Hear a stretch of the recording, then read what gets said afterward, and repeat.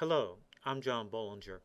I'd like to introduce you to my Bollinger Band Tool Kit on eSignal 12. Now this toolkit is available for other versions of eSignal as well. However, the menu structure may be slightly different, but the general ideas will be applicable no matter what version of eSignal you are using.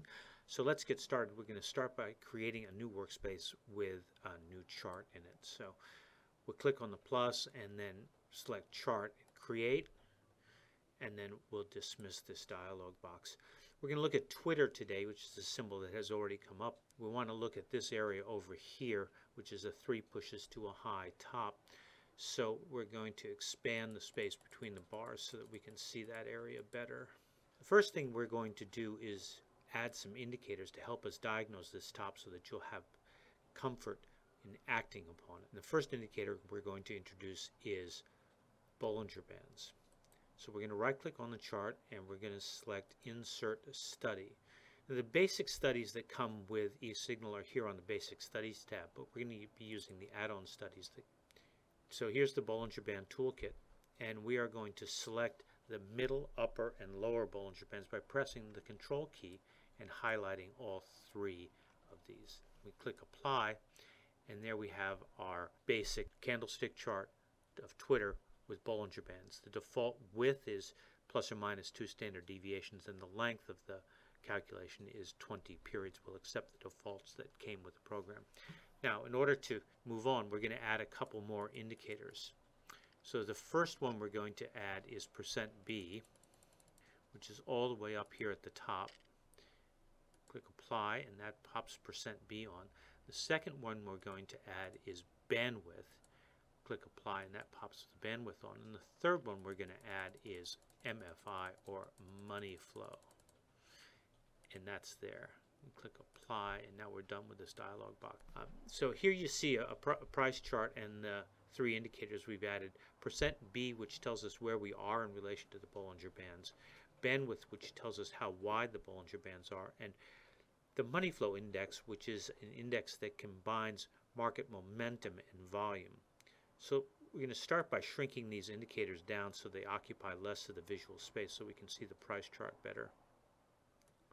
We just hook the borders between these indicators and pull them down until we get a price chart that works for us here. So we're going to be looking at this central piece here.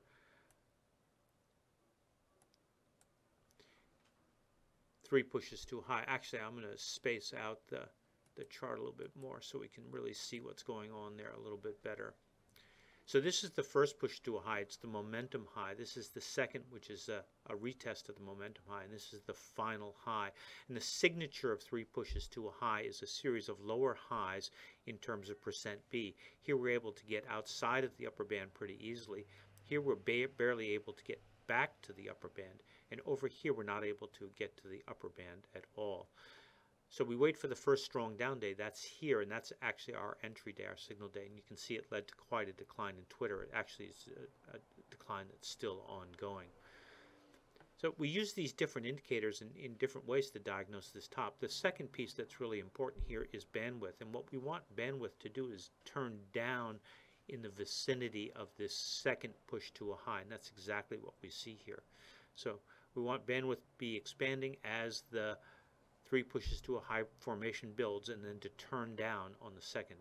And then finally we're going to use this supply demand indicator here, MFI, to determine whether the internal demand for this stock is diminishing over this time period. And we see a series of 3 lower peaks in MFI, which confirms that the supply demand characteristics are steadily deteriorating across this top. So there you have it, 3 pushes to a high in eSignal 12 with the Bollinger Band Tool Kit. We have Bollinger Bands themselves, %B, bandwidth, and MFI, the money flow index. Thanks for spending some time with me today. I hope you found my tutorial about 3 pushes to a high in relation to Bollinger Bands useful.